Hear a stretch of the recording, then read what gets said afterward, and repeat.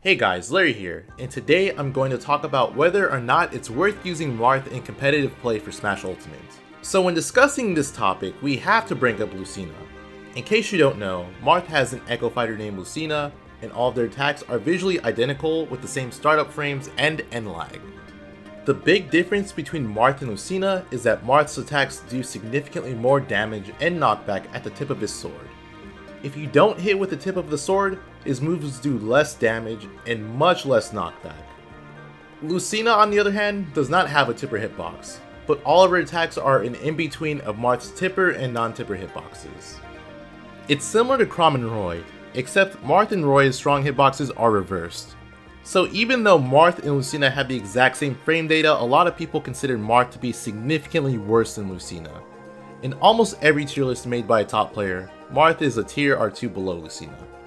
The reason is that although Marth's attacks are stronger if you land the tipper part of the hitbox, it's incredibly difficult to consistently do that. Unlike the previous games where Marth had combos or setups that made the inconsistencies of connecting the tipper hitbox more consistent, he doesn't really seem to have that in Ultimate. I'm going to give a few examples on how or why Marth could tipper more consistently in the previous games. So in Melee, Marth has a really good combo game. He can consistently combo out of his throws, and usually if he lands the right hit on the opponent, it's very easy to combo that into a tipper. When it's winning, it's like, oh my god, this is a perfect wall. It's all about wall. In Brawl, the mobility aspect of the game is significantly slower than the other titles, making it a lot easier to time and position yourself for tipper attacks. Marth also has some pretty devastating combos he can land out of a grab.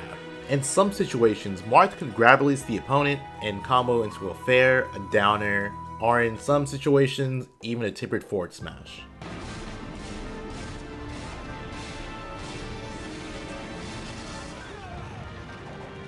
In Smash 4, Marth actually started off pretty bad.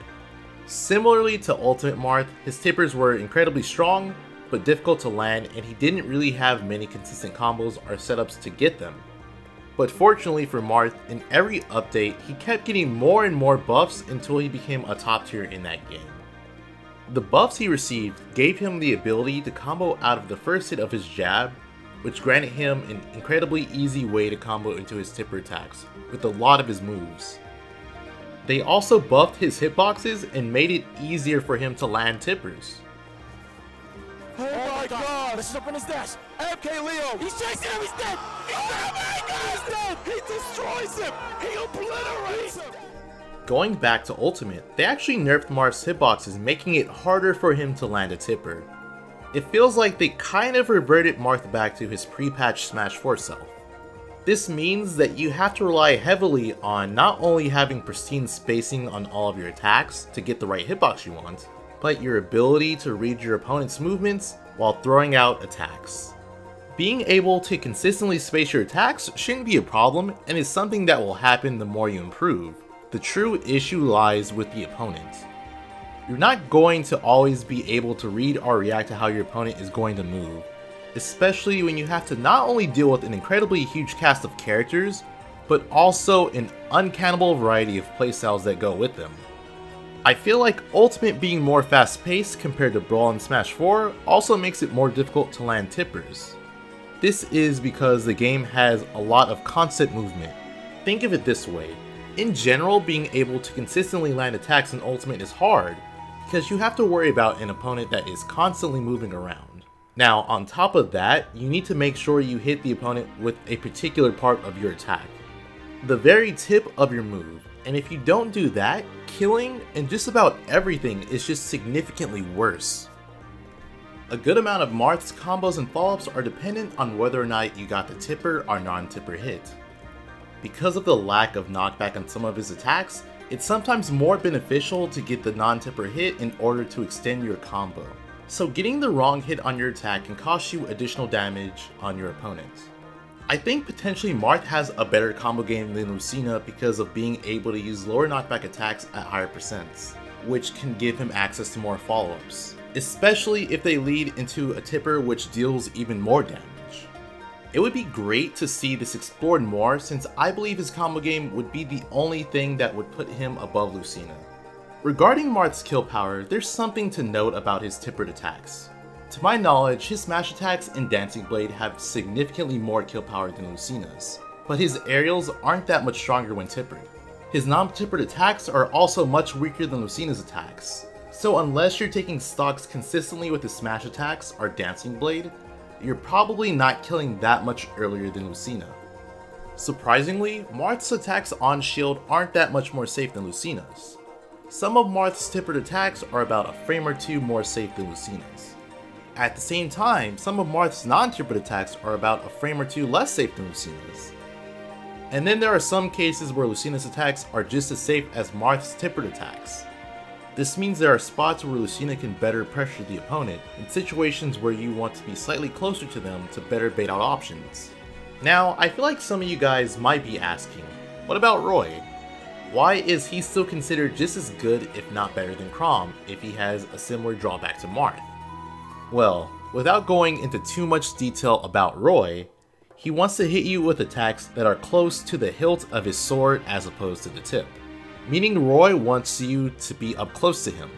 When playing games that are super movement heavy like Smash, I would say that it's incredibly easier to get super close to an opponent and hit them than to aim to be at a particular distance and land an attack.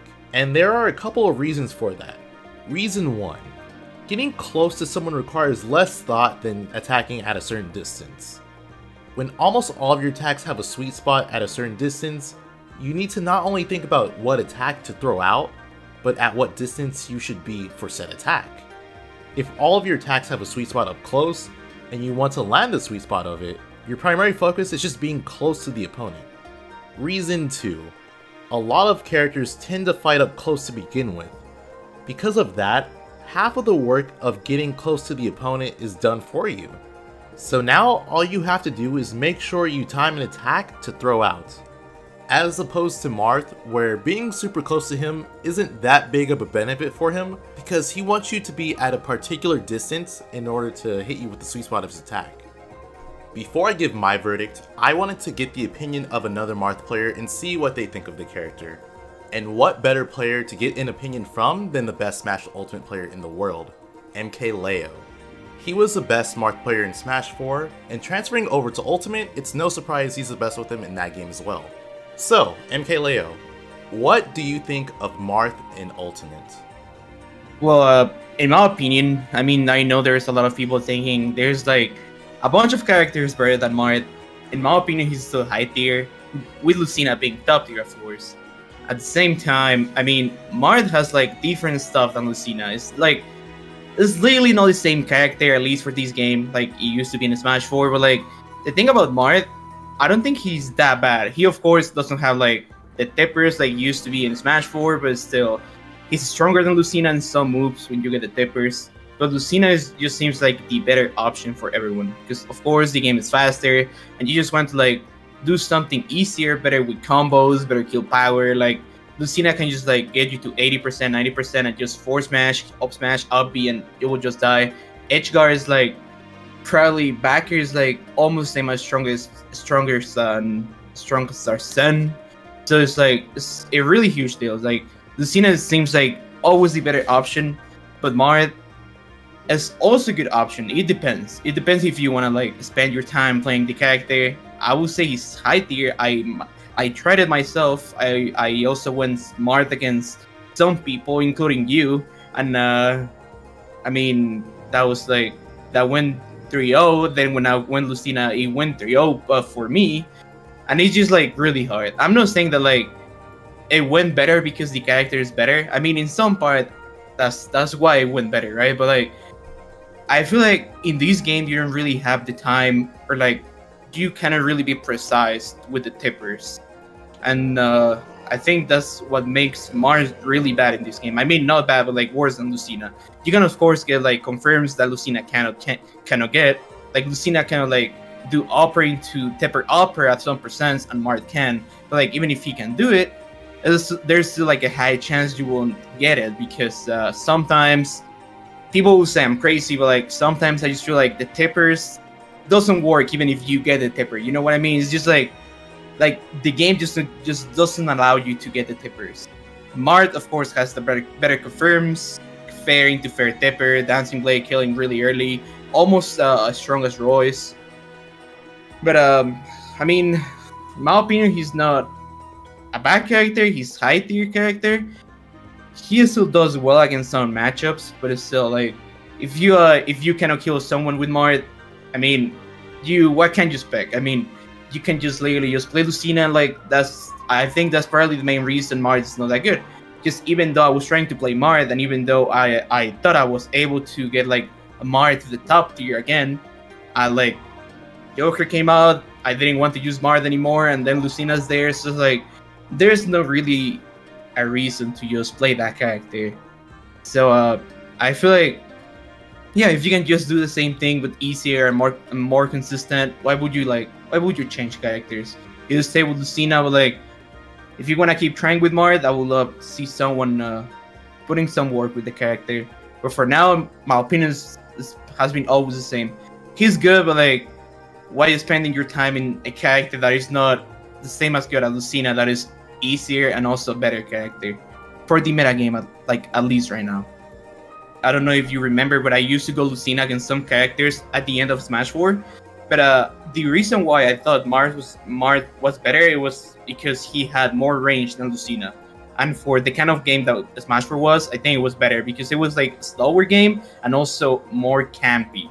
And in this game, it's just like really fast, and like there are some characters that can just like go rush down, like you just kind of do anything, like you just kind of react. You just need something like Lucina's sword, and like can just hit you the same like whenever, whatever. And I feel like that's a really big difference because in the Smash 4, even though it was like exact the same thing, but Marth had more range, so he used to do better against characters like Fox, Sheik, Diddy Kong, and characters like that. But like in this game, they just have the same range, so it's not really like there's literally no reason why to play Marth instead of Lucina. Okay, damn, I actually didn't know that they made Lucina and Marth have the same range in this game. The only thing I feel like is good for him is that the tipper has like a different hitbox, and of course it's gonna have like more priority, and it's also gonna have like more hit stun in the shield, and it's also gonna be easier to combo after getting the tipper because the hit stun. But also like I don't think that matters when like you have the same range. There's something that I was thinking, but like I'm pretty sure Marth is faster than Lucina, but I know I'm crazy. I know that's not possible, and like I know that's not true. But like I used to play Lucina, and I also played Marth for like 2 months, and I feel like he was faster. It might be like just because he does more hit stun or something, but like it definitely like feels faster than Lucina. Of course, I mean that's not true, but like I still feel like he could be a good choice for some characters, for some matchups. Yeah. Yeah, I think I get what you mean. I think it is because of the added hits on his attacks. It just makes it easier to react to. Yeah, and also has better combos. I mean, no combos like Lucina get you with the up tilt, and then like up tilt, tech chase in the platform, then upper backer, and it does like 70-80%. But Marth can get stuff like nearing to tipper up tilt, nearing to tipper force smash, or stars put fair into type B or something. Like he has some other stuff, but like again, it's not worth it. Like you can just do it with Lucina and like be better and like have better results. It's not really that different. It's just the fact that like the game is just different. So after everything I've explained, I am now going to answer the question: is it worth using Marth? Honestly, at the moment, I don't think it is. While he does have more kill power and damage when he lands the tipper, the problem is more often than not, you're not going to be landing the tipper you need. It doesn't help that his non-tipper attacks are much weaker than his tippered ones, to the point where the opponent lives to a ridiculously high percent if you don't land it. Even if you do land a tipper, how early are you taking your opponent's stock with it, and how many stocks are you taking with it per game? I would say if you're not taking, on average, at least 1.5 to 2 stocks per game with an early tipper kill, you're probably not killing that much earlier than Lucina, or not earlier at all. There is a way to work around not getting a tipper and still killing at a reasonable percent, which is using Dolphin Slash. It's a really good option in general. It's frame 5, has decent kill power, and is an up B, meaning you could do it out of shield without jumping. Even though he does have this option, I still don't think it makes up for his inconsistent kill power. If there was somehow a way to consistently land more tippers with Marth, I would say there would be more of a debate about this. But as of now, I have to say without question, Lucina is the better choice. Something else that could be done is making Marth's tippered aerial stronger, because as I said earlier, Marth's tippered hitboxes aren't that much stronger than Lucina's in the air. There might be a handful of matchups where Marth potentially does better than Lucina, but even if that is the case, you still need to worry about being precise with the character, or else the advantages he has over Lucina just aren't worth it. Lucina is just far more consistent with her punishes, damage output, and combos compared to Marth. It feels like if you were to rate their attacks out of 10, all of Lucina's attacks would be around the 7 or 8 range, while every tipper attack Marth throws out is 1 or 2 points better than Lucina's. But everything that's not tippered is 2 or 3 points worse.